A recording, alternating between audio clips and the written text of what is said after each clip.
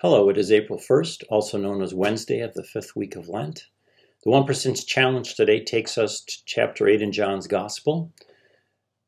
It begins like this. Jesus said to those Jews who believe in him, "If you remain in my word, you will truly be my disciples, and you will know the truth, and the truth will set you free." The truth will set you free.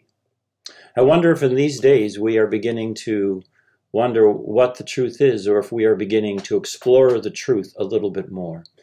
The truth that seems so very common everywhere on TV and email messages, that we will get through this together. We will get through this together. A month ago, that wasn't the common truth all over the world, all over our country, all over our community. But today we are aware of and think about so many more people, and don't worry about the things that might separate us, but worry about the reality that there is an illness, that is a serious illness that causes sickness and is causing death.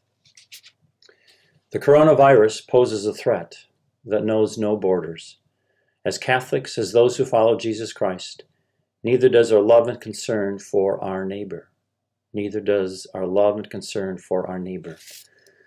So I wonder how it is at times that we explore the truth. Jesus tells us that if we get to know him and become his disciples, we will know the truth, and there will be some freedom that comes from that against all the other things that go on.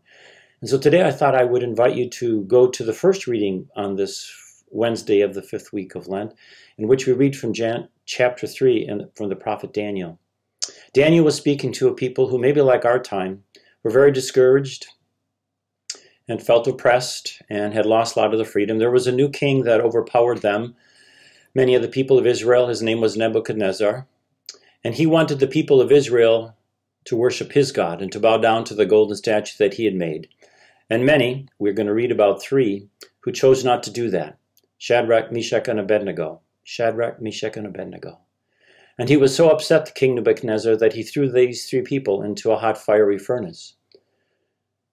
And they said when they went into the furnace, "We do not know if our God can save us from your hot fiery furnace, but we do know that we are not going to worship your God and bow down to your statue."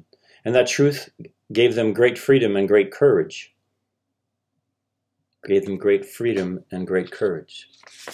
So, at a time when so many of our freedoms have been changed or limited for the good of others, and we choose to do that, what are we learning about where the true freedom comes from in our life? I was reading someone who had not been thinking much about God, but along the way he discovered that being in a relationship with God in prayer, that was his lifeline. And he would say this: faith is either or. It is either God or, well, the rest does not matter. Choose what you will, but if you choose anything other than God, you lose out. Both you and your choices are lost. Faith is an either or. It is either God or, well, the rest does not matter. Choose what you will, but if you choose anything other than God, you lose out. Both you and your choices are lost. Jesus says to us that the truth of him will set us free. And we know that as Catholics, those who follow Christ, neither does our love and concern for our neighbors separate us. It knows no borders. We began this 5th Sunday of Lent with this prayer that the Church gave for us, and I think it's a good way that I'd like to end today. It goes like this: O Lord our God, by your help, may we walk eagerly in that same charity with which, out of love for the world, your Son handed himself over to death. May we walk eagerly in that same charity with which, out of love for the world, your Son handed himself over to death. The truth will set us free. So what is the truth you believed, perhaps before all this virus came to our lives? What is the truth that maybe now, as you are having a new world put in front of you and an opportunity to spend more time in prayer and draw close to the one who laid down his life to teach us that it is in our love for one another that we find greatness and that we do transform our world?